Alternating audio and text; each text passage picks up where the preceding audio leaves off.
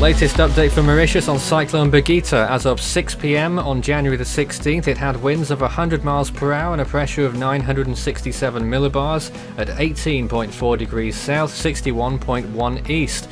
The storm has been struggling a little more recently, although it still remains strong. 100 mile an hour winds, that's 160 kilometers per hour, and Class 2 warnings are in effect for Mauritius, which will be upgraded to Class 3 first thing tomorrow morning.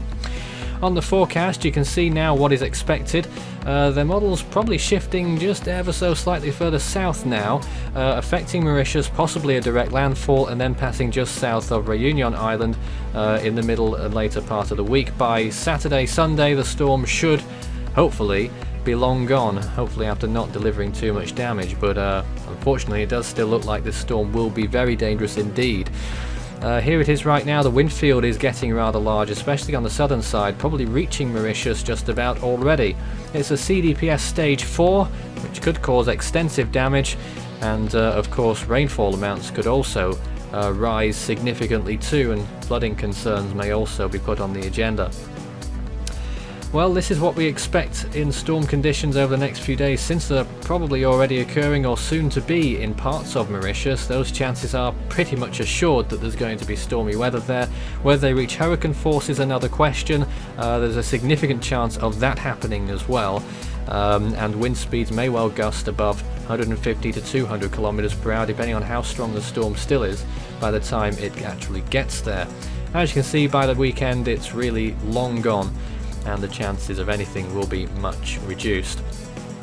Well, let's take a look at the sea surface temperatures.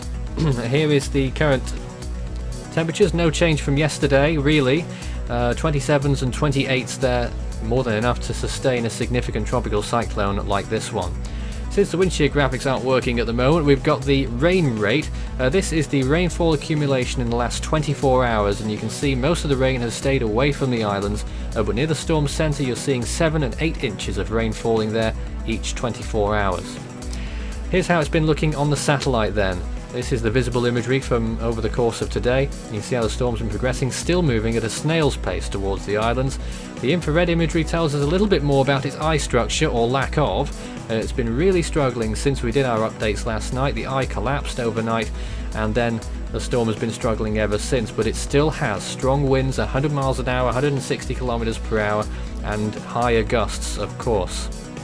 And here is the water vapor imagery, still battling dry air on the western side, but the storm is overcoming it, and it could still intensify before reaching the islands, so stay tuned. You could follow Force 13's outlets, the website force13.com, which is still under construction at this time, but do check it out. You can also find us on YouTube, search Force 13, subscribe if you haven't already. You can also find us on Facebook, add a like on there, Force 13 is the name, and you can also follow us on Twitter, it's at Force 13 on there. You can also add our Skype account, which is under the same name, or add my personal account on Discord, Fool13, and extension 9094. You can also follow our partner channel, Meteo a Cyclone Maurice on Facebook, links in the description.